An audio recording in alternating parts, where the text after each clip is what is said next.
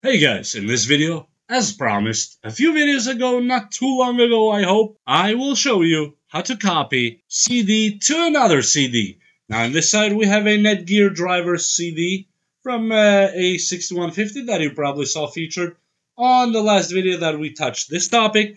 And here we have just a regular CD that I have a whole palette of these and I have more and more and more of them. So, without wasting time, we have two of these portable CD DVD drives. One is made by LG.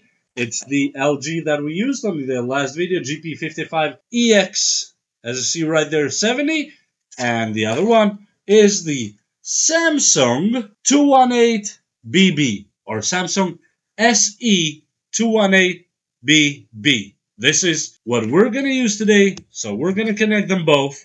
I'm just for the ease of use of myself, so I don't lose my own track. I'm going to put the laptop in the middle here, and it's just going to probably look cooler.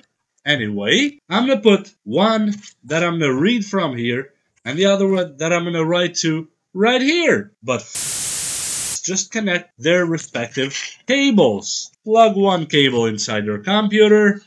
Plug the other end of the cable to the DVD drive, and as you see, it's connected.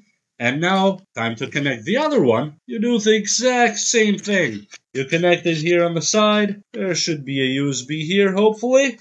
And that USB goes now to the back of this other DVD drive. And we just plug in first the DVD or CD or data CD that you want to copy. This will be the source. We close it, wait for the computer to recognize, and as you see, the tiny CD symbol there next to our cursor just came up. That means it was recognized. And now we put inside the target, would be the blank one that you are wanting to put this data from to. Now we plug this one in on the tray, close the tray, wait for the computer to recognize this one too. Once it's recognized, and yes, now it's good. We go to our software, and yes, again, I'm gonna use Ashampoo. And yes, it says choose what happens with blank CDs. And Burning Studio is opening. Should not take too long. Okay, and now, this is the easy part. At least with Ashampoo and Nero Suite, it has exactly the same stuff. You just go to copy this, for example, and you click it. That's all. And we're going to select this one because that's going to be the 55X70. It's the LG here. This is our source CD. We are going to wait for it to be loaded because what Ashampoo does, it kind of reads it. And now it gives us a check mark that we are good to go.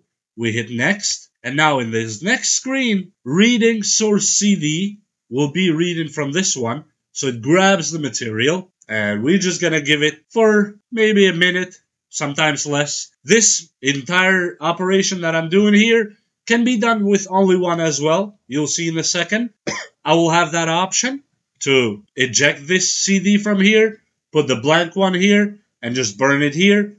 But just to make it cooler and faster, I like to use two of them. Why not?